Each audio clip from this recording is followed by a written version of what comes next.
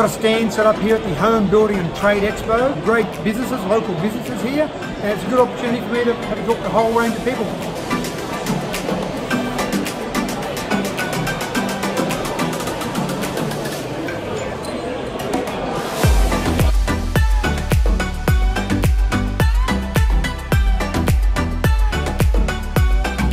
I've just been meeting with Bruno. We've been having a good conversation around a program that Bruno started called Trade is in Sight, a suicide prevention program. And Bruno, you've been telling me the stats for tradies and suicide is pretty scary. 6 times more in the construction industry, so that's scary. Yeah. We've got to really do something about it. Yep. And it's been really good to be able to play a part in it. But every person has a story, and they love telling stories. And I think these opportunities, it's a good time for them to talk about what's really going on. We need to try and minimise and hopefully get to zero the suicides in our society. Well, I'm really pleased that I've met you this morning, and I can see your heart for our community, and I thank you for the time. One of the things that I made a commitment to do on the 22nd of May, this year, I made the announcement that I was going to sing.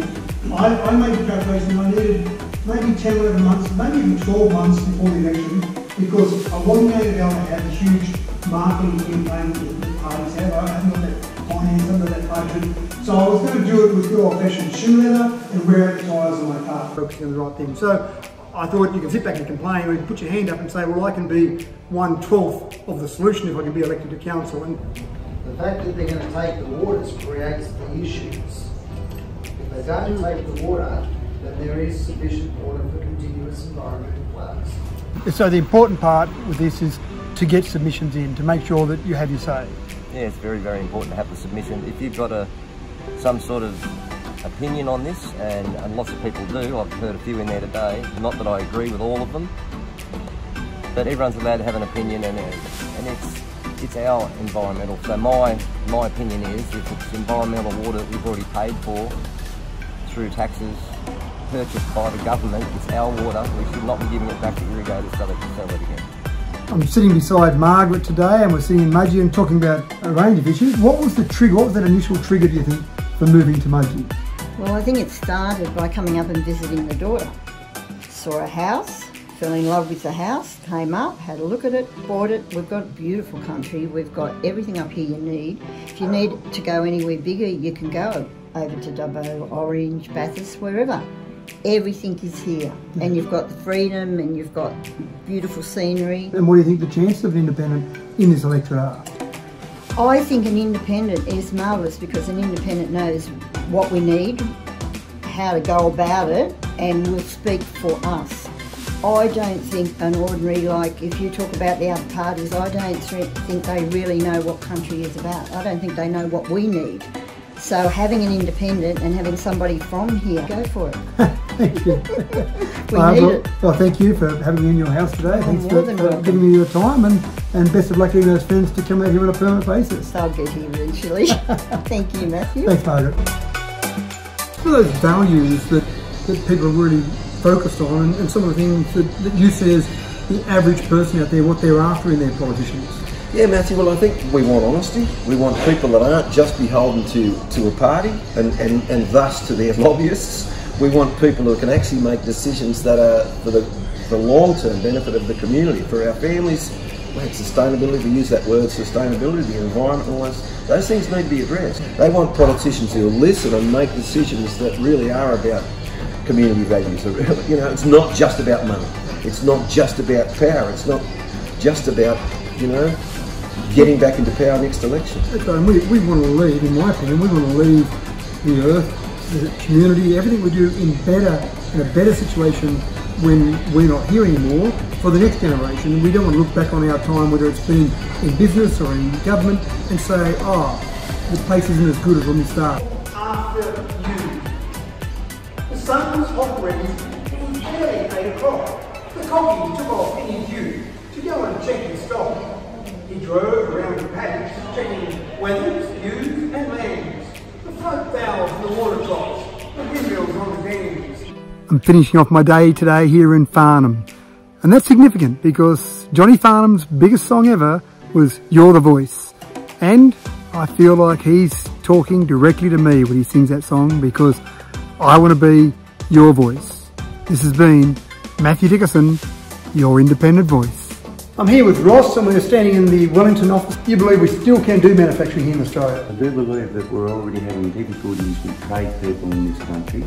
We are paying out money that we get paid to have products produced in Australia. Okay, they cost a little bit more, but it's giving somebody a job, it's giving them an opportunity. Ross, thanks for your time today. Love your passion. Best of luck with it. A pleasure to me, and I thank you for your time, Matthew. I appreciate it.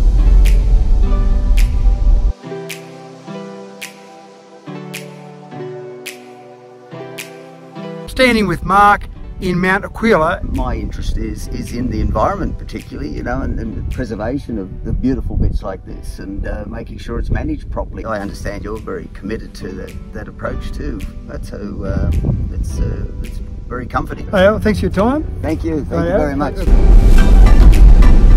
I'm standing in Stewarttown. I've got Richard here with me and I've got the Stewarttown Cemetery just behind us. You've told me a bit more history about some of the Dickersons around Stewarttown. Yeah, they go back a long, long way. We've got money for lots of other things. I understand that. We choose to live here.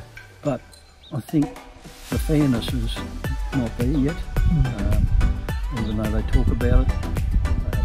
Obviously, knowing your background, I think that's going to all go well for you. Great chatting to you today. Thanks for your time. I appreciate it. People are very generous with their time and you've been very generous with your time today. Thank you. It was a pleasure.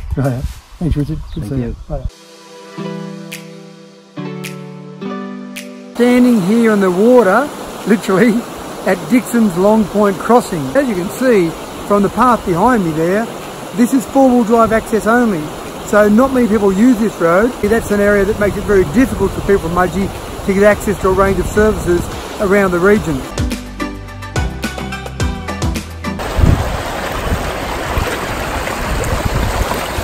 Walking across this crossing here.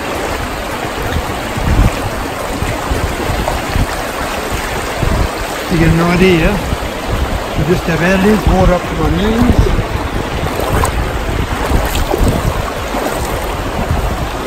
Beautiful view of the river. But this is what people have got to do to get between Mudgee and Orange.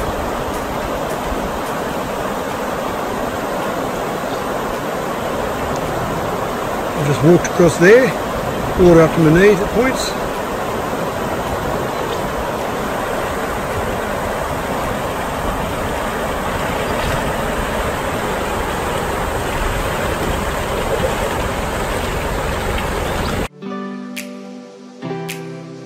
Standing here in Yulamala with Fiona. The locals have been trying to get a crossing put across it, so you can cross it any time you want.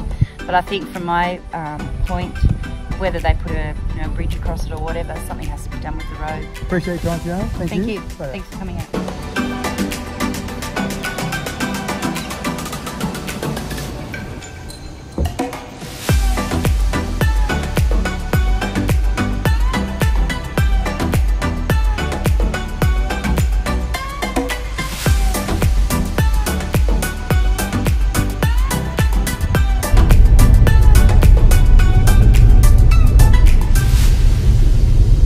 Standing with John in Coomabella. Down the water, diverted inland, would make masses of irrigation land available. As we get more people, we've got to try and work out better solutions because the population isn't going down. Thanks for your time, John. Good seeing you out here today.